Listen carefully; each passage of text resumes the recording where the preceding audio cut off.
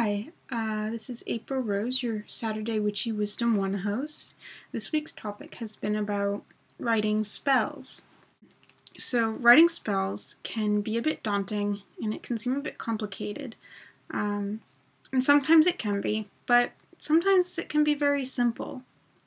I think something that's important to consider when writing spells is how spells are viewed in popular culture, in movies, in books, because inevitably that's going to affect how we practice, whether that's a conscious decision to not do things that way, or if we take inspiration from that. Oftentimes in books and movies, spells are very fantasized. It's in the context of a fantasy world that doesn't exist. And the intent and outcomes of those spells are not realistic and is not something that is going to happen if we do a spell. Like, we're not going to turn invisible, we're not going to go flying off on a broomstick, we're not going to turn someone into a newt. So, in lieu of that, there are things that can be taken from popular culture as far as spell work. Sometimes you might be drawn to a particular aesthetic. What are they wearing? What kinds of symbols are being used? What kind of words are being used? Is it written in prose? Does it rhyme? Oftentimes in culture it does. Some people like to have, the words of their spell rhyme, or have some form of alliteration or musicality to it, something lyrical. But not everyone likes that. Some people have difficulty kind of getting in tune with that. It becomes more of a distraction than a help. And that's going to be different for everyone, and sometimes even vary from situation to situation for just one person. And that brings us to how we perform our own spell work. Something that's important to do before you do a spell is to think about it, to brainstorm, to come up with ideas, to know exactly what you want and how you're going to do it. Now, you don't necessarily have to know exactly how you're going to do it. You don't have to know every single word you're going to say. You don't always have to know exactly every little item or symbol that you're going to use, or even exactly what time you're going to do it. Schedules are busy. Sometimes spells and magic have to work around mundane things. But one thing that you should always do is think about your intent and why you're doing something. Otherwise, you might end up doing something that down the road you realize you didn't really want. Either you just don't care about it as much anymore, or that's actually something you don't want to happen. And coming into a situation like that can be very challenging, it can be very disrupting, and sometimes kind of scary when you've tried to manifest something that you actually actively don't want in your life anymore.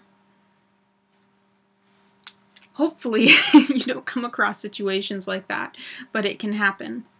So that's why it's really important to think a lot, days, weeks ahead of time, depending on what that spell is, that's what you really want to occur, what you really are trying to manifest in your life, what you really want to find an answer for. And sometimes it's just a matter of clarification. Are you actually asking or trying to obtain what you think you are? So it's important to put a lot of contemplation into spell work. you want to think about, is there a deadline? Is there a time at which it's no longer relevant, or a time in which you won't want this to happen anymore? Sometimes there are, like, you need it to happen by a specific time, or else it's useless, or it's just not important anymore. Oftentimes, though, that's not the case, and you want to try and really think about that. Do you really need a deadline for that spell? Maybe it's not as important as you think it might be. Maybe it could happen months, years later and still be just as relevant. Maybe you think you don't need a deadline, but if you actually think about it, actually things need to happen in a certain order, or, by a certain, event in your life in order for it to actually manifest in the way that you want it to. What kind of spell is this? Is this a binding spell? Are you trying to bring a certain energy into your life and keep it there? Or are you trying to take a certain force that has been a bother lately and get rid of it? Are you trying to expel something? Are you trying to bring something into your life? And sometimes binding spells can be used, like if, there's a particularly troubling entity giving you issues, whether that be a spiritual entity or a person, and you need whatever that, catalyst is that's causing this trouble to just stop. Sometimes it's appropriate to do a binding spell to make those certain situations not happen anymore. And that's kind of a slightly different binding spell than trying to bind a certain thing to your life, but trying to take it out, put it somewhere else, and make sure it never comes back ever again. And sometimes you might want to do a spell to find the answer to something. Maybe you're confused about something that's going on in your life, or maybe there's something that you feel like you just don't have enough information about, and you're not having luck finding that information. Either you don't have the right connections, or you don't have a whole lot of research skills. You don't know where to look for it. Sometimes doing a spell to just try and find like little bits of answers and pieces can be helpful. And once you've figured out what kind of spell you're doing, what you want it to do, you kind of want to think about at least some rudimentary symbolism. You don't want to just jump into a spell with no idea of how you're going to go about it. It doesn't always have to be really detailed, every little bit and piece pre-planned. There's definitely times when improvisation can help and can really get you to what you really want or get you in the right mood. Sometimes if you stress over little tiny minute, nitpicking, that just can be of a distraction, and that's something that you don't need in your spell work. But you do want to have some rough idea. Like, what kinds of symbols are you most drawn to? What kind of archetypes are you most drawn to? What resonates with you? Sometimes you might already know that. Sometimes you might realize you never gave any thought to that, especially if you're just starting out. And in that case, you probably want to do some research to figure out what those are. What resonates with you? What can actually get you into a mood where you feel like you're doing something magical? Because if you don't feel like you're doing something magical, you're probably not. So you want to take some time, and sometimes it might not take a lot of time. You might find something right away you might already know. Other times that could take months or years of research. to come to a definitive conclusion about that. And it's okay to experiment. You can experiment with certain sets of symbols that you've never used before and see if it works. You might want to save that for smaller spells that you don't consider as important.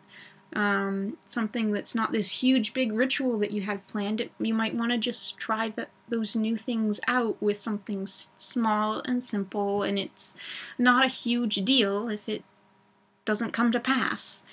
And you also want to think then, once you've found some symbols and archetypes that you feel attached to, are they relevant to the spell? Do they make sense for it? If you're doing a spell about travel and you really like the goddess Bast, who's an Egyptian cat goddess of partying and, music and joy, probably not relevant. You probably want to go, if the spell's about, travel or good travel or getting to a point in your life that you want to travel or can travel, you probably want to go with symbols that have to do with travel. So you want to make sure that not only are those symbols that they resonate with you, but that they make sense for what you're doing. And you also want to think about ways that you can physically bring those symbols into play. Sometimes you can just meditate on something. Personally, I'm a very visual and very tactile person. I like to have things.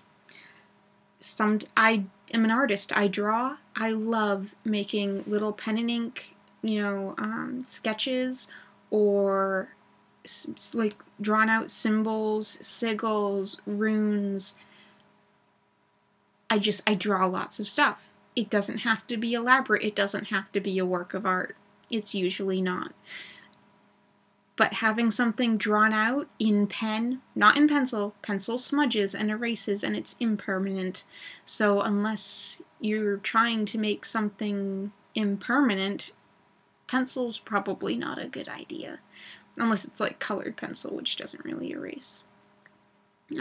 You probably want to go with something permanent, like a pen. Or paint. Or maybe you want to sculpt something out of clay. You want something usually that can stand the test of time. Or at least the time in which you need this to work. Figurines can help.